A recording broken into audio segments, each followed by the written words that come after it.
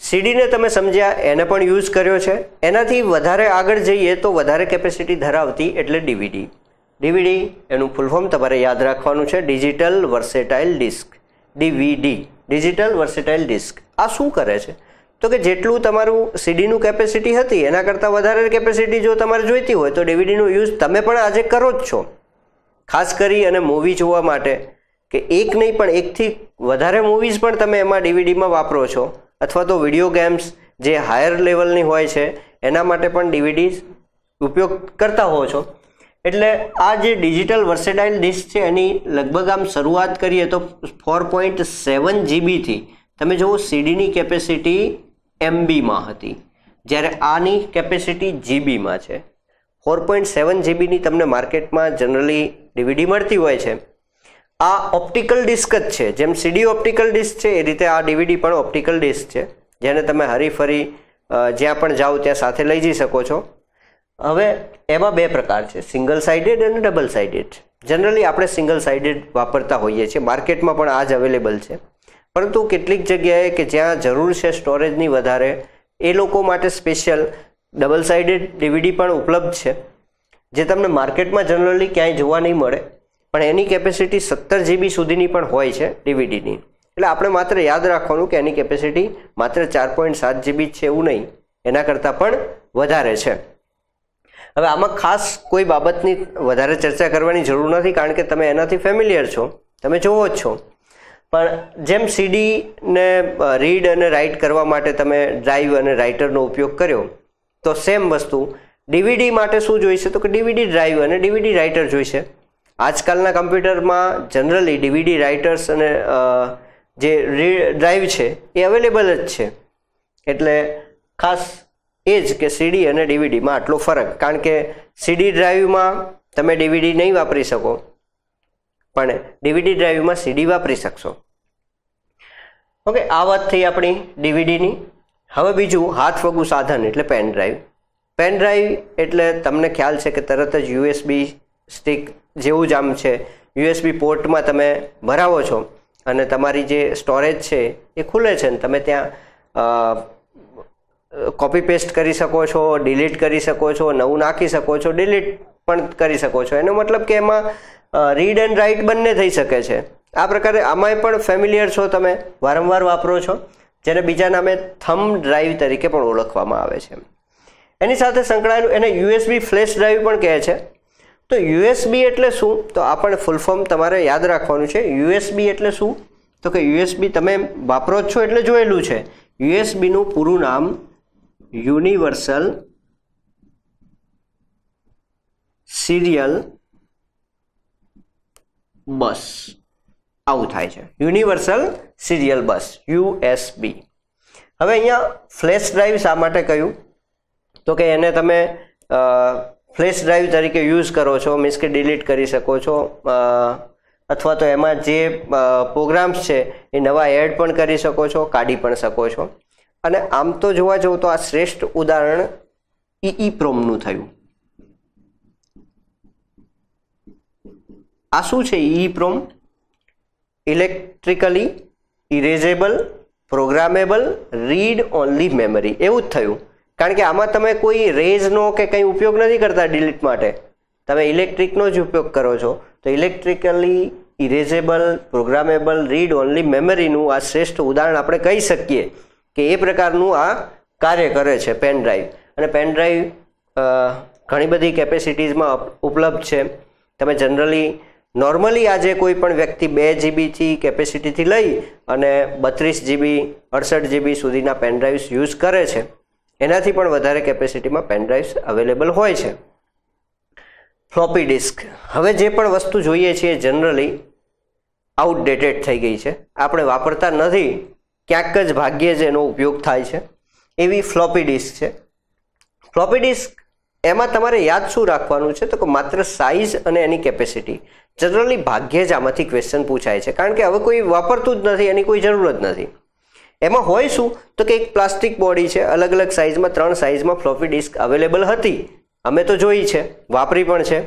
એટલે એ ફ્લોપી ડિસ્કમાં શું હોય તો કે અંદર એક મેગ્નેટિક રાઉન્ડ હોય, મેગ્નેટિક ટેપ પ્રકારનું, એ રાઉન્ડ અને એના બોક્સ પર ધાતુમય પટ્ટી હોય એ સરકતી હોય, એ જ્યારે તમે ફ્લોપી ડ્રાઈવમાં ભરાવો ત્યારે એ પટ્ટી ખસી જાય અને અંદર જે ફ્લોપી ડ્રાઈવ ખાખી કલરનું એમ કે બ્રાઉન કલરનું જે હોય છે મેગ્નેટિક ટેપ પ્રકારનું રાઉન્ડ, એના પરથી એ રીડ કરે, પણ એની કેપેસિટી ખૂબ જ ઓછી હોય છે. અને ધ્યાન રાખજો, જેમ સીડી ડ્રાઈવ જોઈએ એમ અહીંયા ફ્લોપી માટે ફ્લોપી ડ્રાઈવ જોઈએ. ઓકે, એની કેપેસિટી એટલે 3 પ્રકારની છે. 3.5 ઇંચ એની 1.44 MB. હવે તમે અહીંયા વાંચશો એટલે તમને પણ થોડું હાસ્ય આવશે કે 1.44 MB એટલે આજ તો કશું જ ના વપરાય, કારણ કે તમારા મોબાઈલનો જે કેમેરા છે એ કેમેરા આજે 10 મેગાપિક્સલ સુધી એનાથી પણ વધારે જતો રહ્યો છે. નોર્મલી 5 મેગાપિક્સલ તો બધાના મોબાઈલમાં છે, તો એનાથી જે એક ફોટો આવે છે એની પણ કેપેસિટી વધારે હોય છે. તો એ વખતે તમે વિચારો કે 1.44 MBમાં જનરલી આનો ઉપયોગ ફોટો માટે વધારે થતો હતો. એ વખતે તમે કોઈ સ્ટુડિયોવાળાને મળશો તો તમને કહેશે કે યસ અમે ફ્લોપી ડિસ્ક વાપરતા હતા. યસ, તો 3.5 ઇંચની 1.44 MB 1.44 MBની એની ક્ષમતા માત્ર, 5.25 ઇંચની 1.2 MBની ક્ષમતા, 8 ઇંચની એમાં 768 KB આટલો ડેટા તમારો ત્યાં સમાય. જનરલી આજે તો આપણે કોઈ યુઝ કરતા નથી અને આ કેપેસિટી આપણને હવે અત્યારે અનુકૂળ આવે નહીં. એક સોંગ પણ માંડ આવે અથવા ના પણ આવે, એક રિંગટોન આપણે કહી શકીએ માંડ અંદર આવે. ઓકે, બીજી છે જીપ ડિસ્ક. થોડીક એના કરતાં આમ કહી શકાય કે ફ્લોપી ડિસ્ક જ છે, પરંતુ એના કરતાં થોડી વધારે કેપેસિટીની આવતી, એટલે કે 750 MBની જીપ ડિસ્ક વપરાતી. એ પણ આપણે અત્યારે વાપરતા નથી. મેગ્નેટિક ટેપ, આનાથી તો હજી તમે પરિચયમાં છો જ. જનરલી તમારા કોઈકના ઘરમાં હજી પણ ટેપ રેકોર્ડર પડ્યું હશે, કેસેટ્સ પણ ઘણી બધી પડી હશે, પરંતુ હવે કોઈ ઉપયોગ કરતું નથી. ક્યાંક ભાગ્યે જ કોઈક ઉપયોગ કરતું હોય છે. તો મેગ્નેટિક ટેપ, એમાં જે ટેપ છે, આના પહેલાં જો તમને યાદ કરાવું તો અમારા વખતે મીન્સ કે તમે પણ કદાચ મે બી જોયું હશે કે જ્યારે રાત્રિ જાગરણ હોય ત્યારે VCR મંગાવવામાં આવે અને રાત્રે VCR પર ફિલ્મો જોવાતી. તો એમાં પણ શું હોય, મેગ્નેટિક ટેપ હોતી. હવે એની જગ્યાએ DVD આવી ગઈ છે અથવા તો YouTube આવી ગયું છે. જનરલી આપણે ત્યાંથી જ જોઈએ છીએ. તો એમાં શું હોય કે મેગ્નેટિક ટેપ હોય અને સૌથી સફળ સ્ટોરેજ માધ્યમ આ ત્યારે હતું. પુષ્કળ પ્રમાણમાં ટેપ રેકોર્ડરની કેસેટ્સ હશે અને ઘણાને એ પણ યાદ હશે કે જ્યારે રેકોર્ડમાં ટેપ રેકોર્ડરમાં જે એની ટેપ છે ગૂંચવાય ત્યારે વિવિધ પ્રકારના અવાજ આવે, હાસ્યાસ્પદ અવાજ પેદા થાય. તો એ મેગ્નેટિક ટેપ 2400થી લઈ અને 2600 મીટર લાંબી પ્લાસ્ટિકની એમ પોલિસ્ટરની જે પટ્ટી હતી, છોકરાઓ ખૂબ રમતા એનાથી, બગડી ગયેલી કેસેટથી. તો એ જે પોલિસ્ટરની પટ્ટી છે એમાં મેગ્નેટિક ફિલ્ડના કારણે એમાં રેકોર્ડ પણ કરી શકાતું હતું, લખી શકાતું હતું, ઇરેઝ પણ કરી શકાતું હતું. એટલે કે રીડ પ્લસ રાઇટ પણ તમે કરી શકતા હતા. એટલે તમારા રેકોર્ડરમાં જો રેકોર્ડિંગનું બટન હોય તો તમે જાતે પણ એમાં રેકોર્ડ કરી શકતા હતા. એમાં શું થાય કે આગલી મેમરી જતી રહે. પણ એક્ઝેક્ટલી આમ જોવા જઈએ ને તો આ જે મેમરી ટાઈપ છે એ 2 પ્રકારની હોય, એક સિક્વેન્શિયલ અને બીજી રેન્ડમ. તમે રેન્ડમ જોઈ કે ગમે ત્યાં એનો યુઝ થઈ શકે. જનરલી હાર્ડ ડ્રાઈવમાં તમે જે જોઈતું હોય ત્યાં સીધું એનું રીડર છે એ જઈ અને ફાઇલ લઈ શકે. પરંતુ મેગ્નેટિક ટેપ જે છે એક પ્રકારની સિક્વન્શિયલ એક્સેસ આપણે કહી શકીએ એ પ્રકારની મેમરી હતી કે તમારે 3જા નંબરનું સોંગ સાંભળવું છે અથવા 3જા નંબરનું મૂવી જોવું છે, કંઈ જોવું છે, એ સીન જોવો છે, તો તમારે એને પાછું ફરીથી ફેરવી અને ત્યાં જવું પડે, અથવા તો આગળ હોય તો આગળથી તમારે ફોરવર્ડ કે બેકવર્ડ ગમે તે રીતે કરી અને ત્યાં પહોંચવું પડે. સીધા જ ત્યાં નહોતા પહોંચી શકાતા. એટલે આ સિક્વેન્શિયલ ઓર્ડરમાં કામ કરતી હતી. એમાં ફાઇલ રીલ અને ટેકઅપ રીલ તમે જોયેલી જ છે કે 2 પ્રકારનું હોય, 2 રીલ અંદર હોય.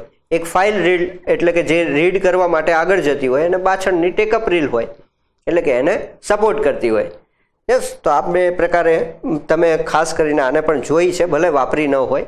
તો આ મેગ્નેટિક ટેપ સૌથી સફળ સ્ટોરેજ માધ્યમ હતું. હવે આ સાથે સાથે આપણે આ વસ્તુ જોઈ લઈએ. જનરલી આપણે યુઝ બહુ ઓછી કરીએ છીએ, પણ આજકાલમાં DVDની સ્થાને BRDનો પણ ઉપયોગ થાય છે. એના ફૂલ ફોર્મ ખાસ તમારે યાદ રાખવાના છે. BRD એટલે કે બ્લુ રે ડિસ્ક. એના માટે જે બ્લુ રે લેઝર કિરણો છે એનો જ ઉપયોગ થાય છે ડિસ્કને રીડ કરવા માટે. એના માટે પણ સ્પેશિયલ હવે સીડી મીન્સ કે જેમ ડીવીડી માટે ડીવીડી આપણે યુઝ કરીએ છીએ એ રીતે બ્લુ રે ડિસ્ક જોવી હોય તો એ પ્રકારનું ડ્રાઈવ અથવા તો એ પ્રકારનું ડીવીડી તમારે જોઈએ કે જેમાં એ રીડ કરી શકાતું હોય. એની કેપેસિટી થોડી વધારે છે. મીન્સ કે આ 100 GB સુધીનો ડેટા, તમે વિચારો કે ક્યાં આપણે ડીવીડી વાપરીએ છીએ 4.7 GBનું અને ક્યાં બ્લુ રે ડિસ્ક છે, સેમ વસ્તુ છે પણ 100 GBની કેપેસિટી ધરાવે છે. એના પછી HVD holographic V that fit therefore versatile, holographic versatile disk કે જે જનરલી હોલોગ્રાફિક માટે વપરાય છે અને એની કેપેસિટી એના કરતાં પણ વધારે છે. 6 TB સુધીની આની કેપેસિટી છે. આ તમામ આપણે જોયું એ સેકન્ડરી મેમરી છે. સાથે સાથે છેલ્લે હું એકવાર ફરીથી પ્રાઇમરી મેમરીમાં લઈ જવા માગીશ, કારણ કે તમે કદાચ ન સાંભળ્યું હોય પણ VRAM આવું એક નામ છે, એનું ફૂલ ફોર્મ થાય છે વિડીયો રેમ, પરંતુ જનરલી તમે એને અલગ રીતે ઓળખો છો આજકાલ. VRAM વિડીયો રેમ એને તમે અત્યારે ગ્રાફિક કાર્ડ કહો છો.